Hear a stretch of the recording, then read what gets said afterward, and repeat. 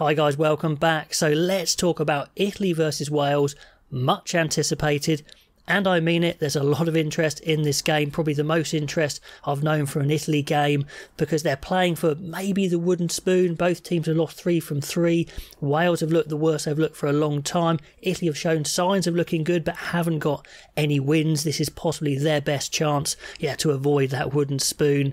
For Italy, only one change, so that sounds good, but the change is not that good at all. Their best attacking player, and Capewutsu, is out. A massive attacking threat gone from their backline.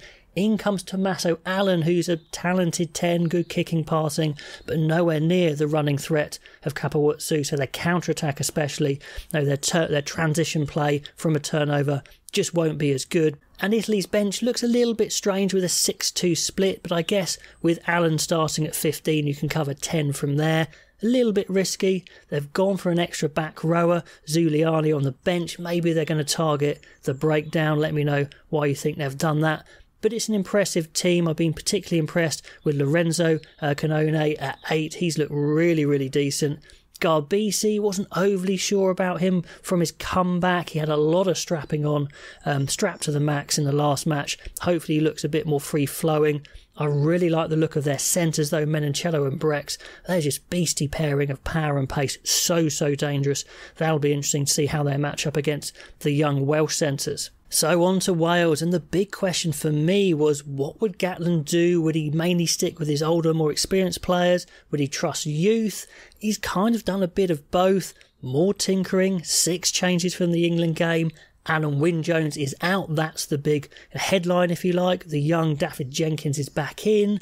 I think he's super talented. I think he's got a great mentality for the game, but I do think he's probably a year or two off his prime, so a little bit of a risk, but he is the future, I would say. Liam Williams comes back into 15, and I was quite surprised he didn't play last game. I don't know if he had a little niggle or not, but it certainly gives him maybe a bit more height at the back and definitely more counter-attacking threat, ball in hand from 15. And a pretty ruthless call, taking Reece Zammit out of the starting team, putting him on the bench. He was that intercept try scorer versus England. Rio Dyer is in, and he's looked really good every time he plays for Wales, and he does seem to have the knack of getting involved in the game, maybe a little bit more than Reece Zammit potentially, but that's a pretty tough call there. Another big call is he's taken Thomas Williams out of the starting team, and many people had slated his performance, said he should be dropped, although to be fair, it's hard for any scrum half to look good for Wales at the moment, I think. But Rhys Webb getting a shot, he keeps shuffling his nines. He really doesn't look like he knows what his best team is. Hopefully he gets lucky this time. More changes in the pack. Wynne-Jones gets another go at loosehead, with Thomas dropping to the bench. Chris Schwinzer loses out completely after, to be fair, a couple of disappointing outings. We had expected a lot more than him. Thought he might be one of the breakout stars, but not yet. Wales' most impressive forward of 2022, in my opinion, Jack Morgan, comes back on the blind, and hopefully his powerful ball carrying will get that Welsh attack some front foot ball, some good ball for Webb to use. So I think that's a decent change, makes some sense. Lots of change on the bench. Baldwin's back in. Rafael is on the bench. North is back there in the team on the bench. The backs replacements are pretty strange, with no fly half at all. Seems like a massive gamble. I can only think that Liam Williams is the replacement fly half, because I believe he started at fly half in his career. I think he's a half-decent goal kicker as well. So let me know if you think Liam Williams is the replacement 10, and let me know if you think that is a risk too far, because I don't really like it, to be honest. Anyway, the whole selection just strikes a bit of hope rather than trust.